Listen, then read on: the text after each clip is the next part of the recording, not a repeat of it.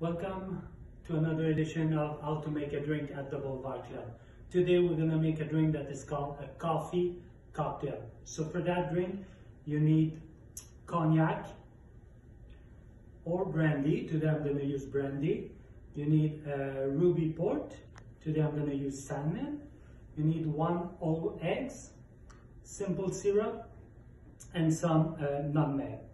So simple cocktail. We're going to start with our port, 1 ounce,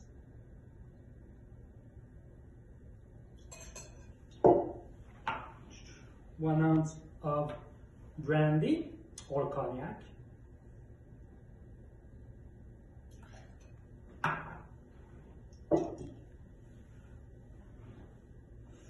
about 5 mils of simple syrup, basically 1 bar spoon.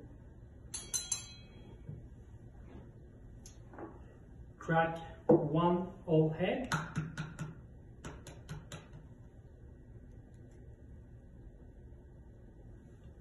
Always use your big tin just in case you put some shell into it. Beautiful. Nice.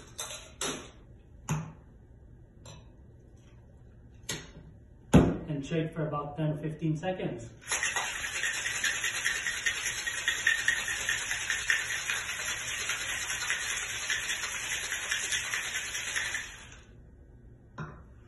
Take your chill coupe,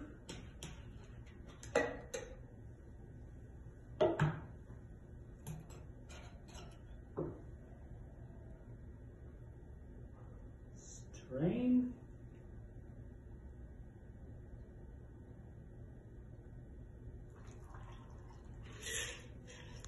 and you finish with nutmeg. If you have fresh nutmeg, it's even better.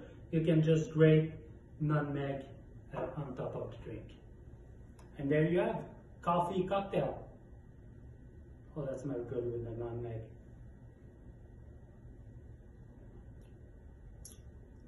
Very good.